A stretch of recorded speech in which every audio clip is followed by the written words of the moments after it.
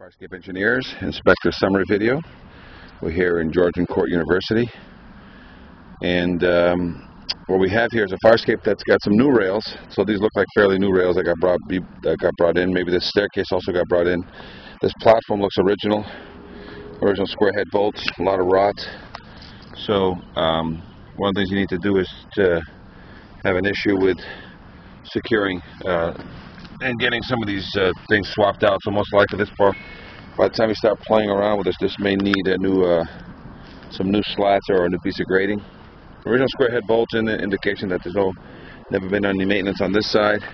Even the bar that holds it back into the wall is still tied to the original square head bolts. On the supports, original square head bolts. Again, anytime you're dealing, there's a connection right there. Anytime you're dealing with a Farscape, the main things that need to be swapped out in a 50 to 75 year life: platforms and supports are critical connections. Staircases and treads, critical connections. Corner posts.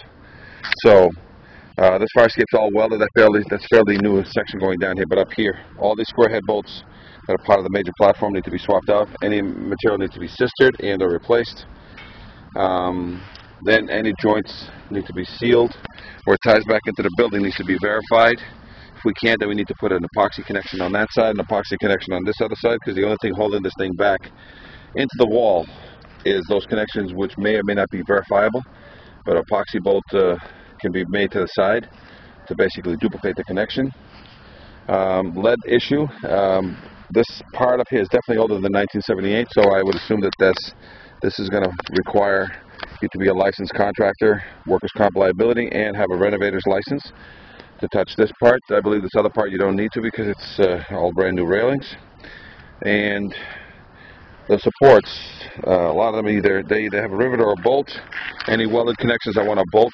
So this is an unverified weld connection, so I want a bolt in there, and that will basically guarantee that welded connection down there needs to be bolted also. As you can see, I can only see little nails and stuff there, so that's any of that properly reinforced.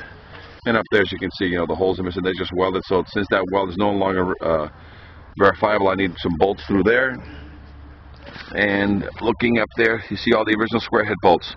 So those support bolts got to be reinforced or swapped out to new bolts on the support. So again, all treads must be dealt with and all supports. Brand new staircase, 100% welded. So I would just make sure that you got some place. I would put some weep holes in these, so that way as snow and ice accumulate on these things, they won't rot them out the way they are doing right now. And then at the bottom, I want the feet. Once they're repaired, cleaned, and secured, I want tar on the feet to make it so that nobody steps on the tar. Be very neat about it, but you need to tar the feet. And I would tar 4 to 6 inches above grade so that the snow doesn't eat those. Same thing here. Once this is all done, put some tape down, tar it, and then about 6 inches above grade, so that way as the snow accumulates, it won't eat the bottom of these things. I don't have any tread problems because all of it is welded, so it's all full welds. They all look pretty good. I don't have any issues, but the weep holes will help this thing drain.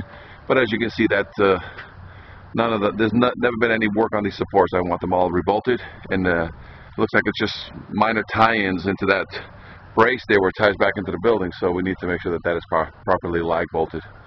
Any questions? Farscape Engineers, Inspector Meneses, 800-649-3333, 800-649-3333. Any and all bids to Mark at Georgian Court University.